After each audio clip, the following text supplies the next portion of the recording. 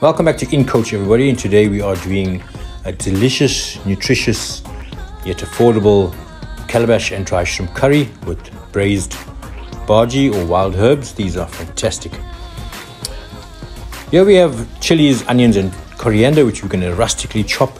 That adds the base of our curry. We also got tomato and some curry leaves with the ginger and garlic chopped as well. As I say, not too much fuss, rustically chopped.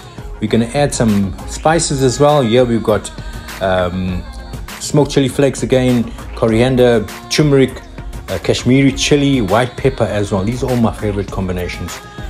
Here we also have the butter calabash, and these need to be cut or peeled with a vegetable peeler right down to the flesh, expose the flesh, the very delicious and succulent flesh. Also need to scoop out all the seeds, which makes the curry very bitter.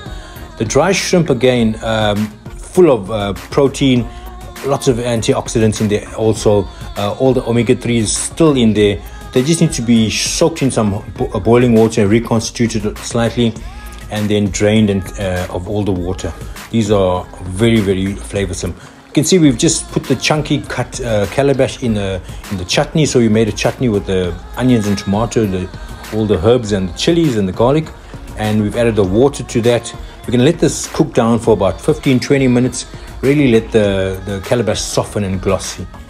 This is the amazing amaranth and or what we call baaji, sour herbs and green herbs. Really full of all your fiber and the goodness for your gut health. Yeah, we're also adding the chutney base ingredients: onions, tomato, chilies, ginger and garlic, and the curry leaves.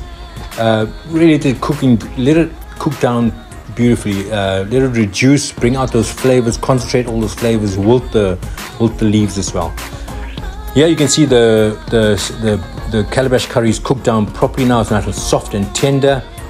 The flavors have been concentrated. You can see we've dished a beautiful portion here, a combination of the two, and we're going to serve it with our flourless. We got coconut flatbreads here, and so look out in the future for this recipe. I hope you enjoy that, and see you soon.